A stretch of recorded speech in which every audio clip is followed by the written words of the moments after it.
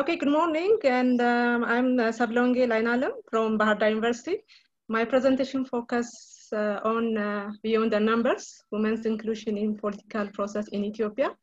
So this presentation will try to address the following major concerns. The first one is I'll try to present about brief overview of Ethiopian women's representation in political leadership. I'll just try to highlight the imperial and post-imperial regime experiences. And then I will raise some arguments of gender and political representation and which one really holds water in Ethiopia and by whom. This presentation will also try to capture the emerging challenges of women in political leadership in Ethiopian context. And I have also a few remarks on what to do to transform women political leadership from symbolic or descriptive representation to a very substantive and influential representation. So when we see our experience of women political representation in Ethiopia, we can boldly categorize into two, the imperial region and the post-imperial region.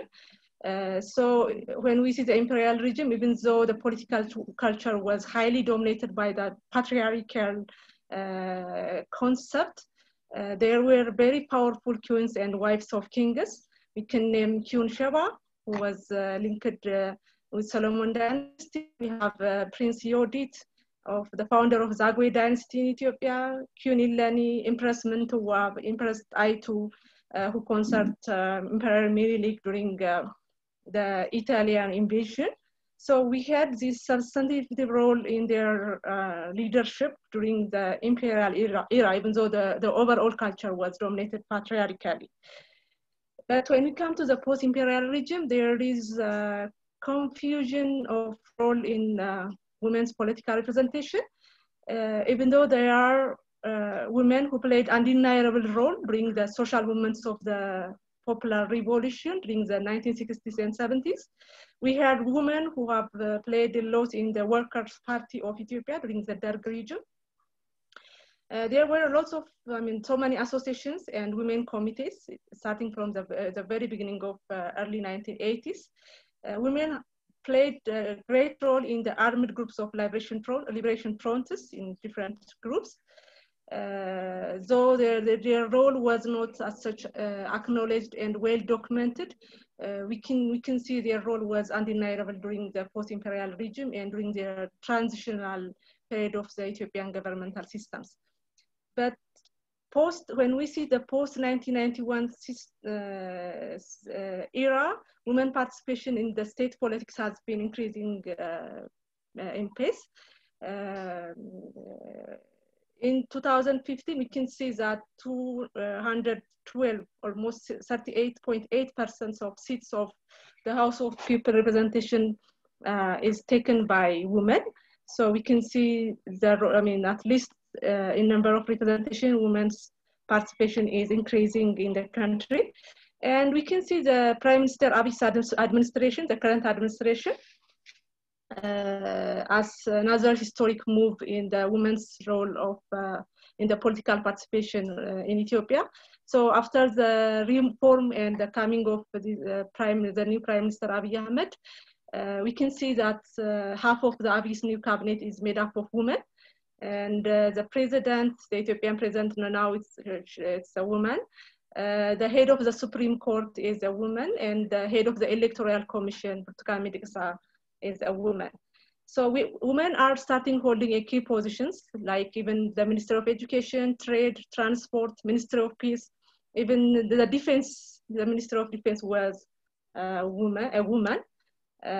So we can see the large increase of women's representation in the executive branches.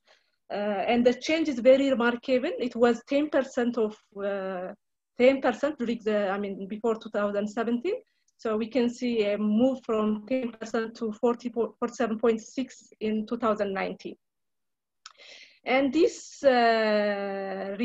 this change brought Ethiopia into one of the top 3 African countries by putting women in ministerial position next to Rwanda and South Africa. So where is the swinging? Where is the dwelling up? Is despite these recent political strides, women in Ethiopia face systemic inequality. Still, Ethiopia is ranked one of the least countries with various gender equality indexes. We were in 121 out of 160 countries in various gender inequality measures. And the claim that women are half the sky is more than a glitch. And when it comes to the real political representation, and when we see the rendering of true women legacy. So it's not yet clear how the improved representation of women in the federal government really affect the status of over 50 million women and girls in Ethiopia. So one of the, in my opinion, one of the challenge is the arguments which are widely circulated in Ethiopia about gender representation affected the role of women in their leadership. So I have brought few arguments and I'll try to catch up which argument is really accepted by whom, my second area of presentation. So as we see, symbolic argument argues that representation of women helps to bring more role models so that they can attract other women to leadership arena. The critical mass argument instead argues that women, they can achieve solidarity of purpose so that they can represent the other women's interest. So these arguments are widely circulating among Ethiopian civilians, associations. You can hear them in the families, in the schools, why women should be represented in the political leadership system. When we ask this question, the majority of the civilians may raise this argument, the symbolic representation and critical mass representation. But when we see the other arguments, for example, justice argument, the democracy arguments, which claims that women account for approximately half of the population, so they have the right to be represented, the equal representation of women and enhanced democratization of governances. These arguments are usually the views of the scholars and partly shared by the political leaders in Ethiopia. So they are not as such bought by the mass, the civilians. Instead, they are mainly circulated within the scholastic view of Ethiopian professionals. And the rest argument is the experience argument, the interest arguments. Women experience are different from men. So they do politics and business differently. The interest arguments, they have different interests from that of men, so they need to be articulated differently. These arguments are very vivid concepts in our context, and they are perceived as radical feminist view, which Ethiopia couldn't afford it for now. So even these arguments are considered as a threat for the well-established conservative society. So one of the concerns we have as a professional interested in the area of gender and political representation is how we can coin the arguments of gender representation in the Ethiopian context. And we do have different other concerns regarding women politics. The bouncing concerns which were holding throughout the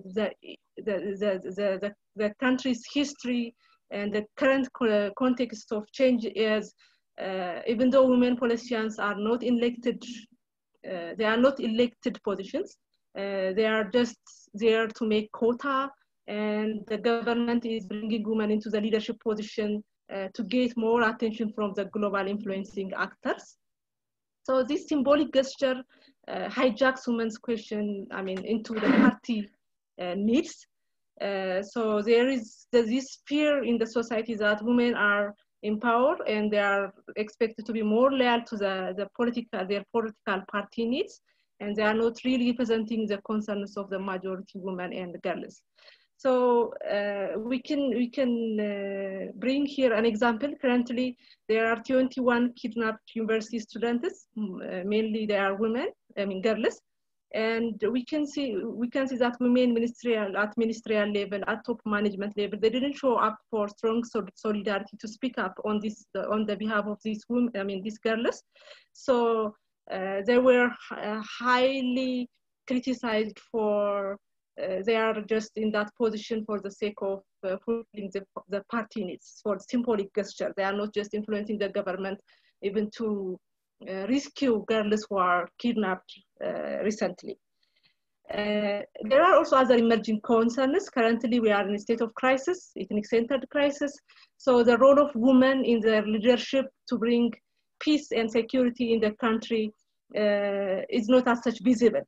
And so even though the Abiy administration brought so remarkable changes in bringing women into the top management level, the original, this high-spirited welcoming and embarrassing acceptance is not there during this time. So it's more likely replaced by resentment and concerns about the state fragility. Even the prime minister, himself is accused as he's not a man enough to maintain law and order in the nation. And he is bullied for surrounding himself by powerless women who are risking the country peace and security. So what to do? What can we do? We do have this opportunity of bringing more women to the political leadership, but we have also these concerns of more of descriptive representation, symbolic gesture, and they are not as such visible in bringing change in the country, current crisis and in the overall development. So one thing which is obviously we need to work hard to move from this descriptive representation. We need to acknowledge that women are in the very descriptive representation and they need to move to substantive representation. Thus we need to reshape, my argument here is we need to reshape what we are circulating. Our argument is regarding the need of gender and representation in the political arena.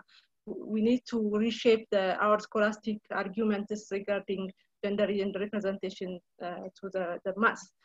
And even those women who are represented in the political system, they need to question themselves how they are building movements and acting on the collective responsibility beyond their personal ladder climbing.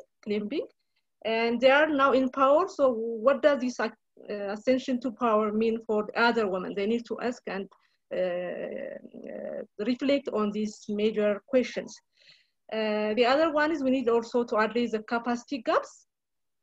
So so far the most, the interest is to bring more women into the political leadership, but representation of gender should not be limited to the political leadership arena as only. We need to bring more women, to the media representation. We need to reshape the media representation.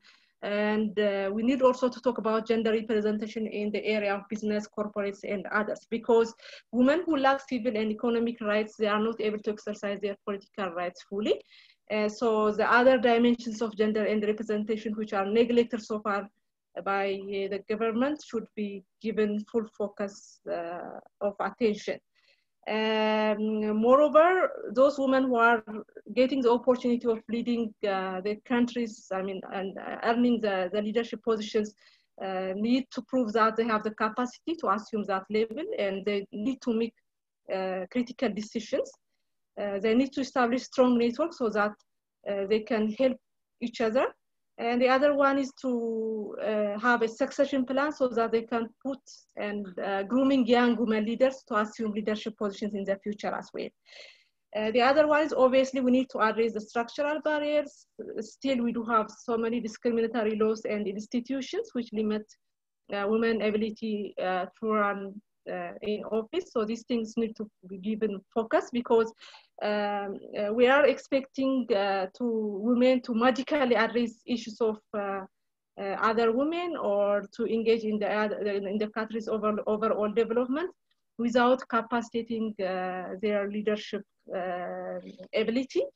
There are also women leaders often face bias from public criticism, intimidation, because they are just women. So addressing structural barriers need to give a focus from the concerned bodies. So these are what I have about the current move of gender and representation in the political arena of Ethiopia. Thank you for attending this presentation. That's it. And if